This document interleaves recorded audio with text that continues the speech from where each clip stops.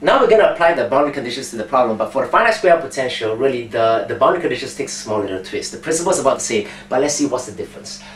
There's a difference in it because really now we have two separate solutions, which is psi A and psi S, corresponding to the antisymmetric and symmetric solutions. And we also said that we cannot take a linear combination of the two. So a linear combination of psi A and psi S is not a solution to the problem. Previously, we had psi is equal to psi 1, psi 2, and psi 3, and we applied the continuum boundary conditions to psi 1, psi 2, and psi 3. Now, we will do the same thing, but then now it's just that we will apply that for psi A and apply it for psi S, and do not confuse the two, because like I say again, a linear combination of psi A and psi S is not the solution to the problem. So, the boundary conditions is this. For psi A or psi S, there are two points that we will apply the boundary conditions. That's when x is equal to minus a divided by 2, in which case psi 1 is equal to psi 2, and the first derivative of psi 1 is equal to that of psi 2. And when x is equal to a divided by 2, we got psi 2 is equal to psi 3, as well as their first derivatives. And that can also be applied to psi s. So now, as we can see, we really have 8 equations now, okay? So for psi A, we got 4, for psi S, we got 4, and it seems that we got really a lot of equations to deal with. Now, in the previous problem, we were limited in the number of equations that we had, but now we still got a lot of equations that we can play around with. But let's just see how are we going to get around this problem, or really use the equations that is meaningful for the problem, or at least it helps us find the solution to our problem. Our problem, as I say again, is to find the discrete energy values of the finite square wave potential. So let's see what we can do to find those discrete energy values. So first, let me consider the antisymmetric solution. So psi A, I will apply the boundary conditions when x is equal to minus a divided by 2. So I'll just simply substitute x is equals to a minus a divided by 2 into these solutions over here. Just think as this as psi 1, psi 2, and psi 3, and psi 1, psi 2, and psi 3. So for psi 1 is equal to psi 2, substitute x is equal to minus a divided by 2 inside here. That's what I get. Noticing that now the argument of the sine function is minus k2 times a divided by 2. Given it's an odd function, I can bring out the minus sign outside the sine function like so over there, and then I will apply that to the, and I'll do the same thing, but this time I need to differentiate both psi 1 and psi 2. Differentiate that, the k1 goes outside, and the k1 goes outside, and since it's a sine function, I need to differentiate the sine function, I get the cosine function. Not to be confused with the cosine function over here, this is the symmetric solutions, that's another thing altogether. Substitute x is equal to minus a divided by 2, and that is what we have. Knowing that cosine is an even function, I can absorb the minus sign. So that is what we have. Okay, applying the boundary conditions for x is equal to minus a divided by 2.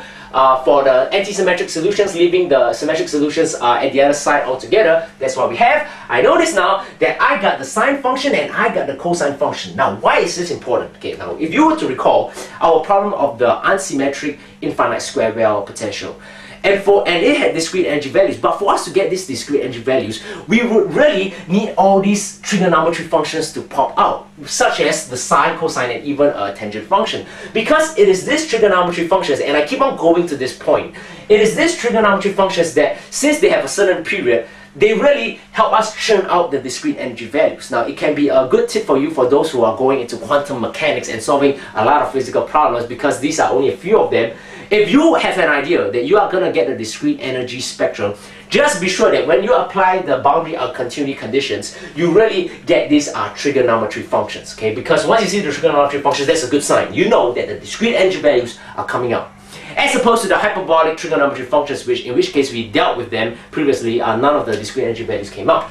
So, let's see what we have. Now, at x is equal to minus a divided by 2, these two solutions must be satisfied. Now, I say that because really, if I were to know this over here, okay, there's a and a c and c. Not only that, there's a e to the minus k1 a divided by 2. So really, I can somehow divide the two equations together. Now, I will explain why I'm going to divide them in due course. So I'm going to take this divided by this so that really the k1 and the k2 goes on the top. This will cancel out altogether, and so does the c. So I'll get k1 is equals to k2, and I will get a cosine divided by sine. So there's a minus here. There will be a cotangent. The argument stays the same, k2 a divided by 2. Okay, so now I want to divide them because I'm going to eliminate these constants a and c. It also leads to the next question. What happens if I apply the boundary conditions to x is equals to a divided by 2? Well, I can tell you right now, you just take at least 2 minutes to do the algebra. If you were to substitute a divided by 2 inside here, you would roughly get the same thing, just having a change in the constants. In which case, you will get c and d. And when you divide them out, you will get the same function over here. Okay, now, The reason why I need to combine the two equations because, well, firstly, I'm solving for the energy values, and that is in turn solving for K1 and K2. And secondly, if I were to apply the boundary conditions at A divided by 2, my objective will be slightly different. When I do that, I would be able to express C and D in terms of A, and that comes when we were dealing with this transmission and reflection coefficients. Now, the nature of the problem being a finite square L potential, there's this no idea of getting this reflection and transmission coefficients. So really, yes, that is applicable, okay? That's applicable, but based on the context of the problem, we don't need to do that at all. You just basically get something like C is equals to something A and D is equal to something A, and that would not enable us to progress in finding the discrete energy values. We want to find the discrete energy values, that means solving for K1 and K2. That's why I divide the two, and this is the equation that I get. Quite nice. Now, if I were to do that for the symmetric solutions, which is this solution over here, I'll do the same thing. This time I will also apply to either x is equals to minus A divided by 2, A divided by 2, and I'll need to divide the solutions after that. And what I'm ultimately left with is this over here, okay? K1 tangent K2A divided by 2 is equals to K1. And by solving these two equations, okay, noticing now quite nicely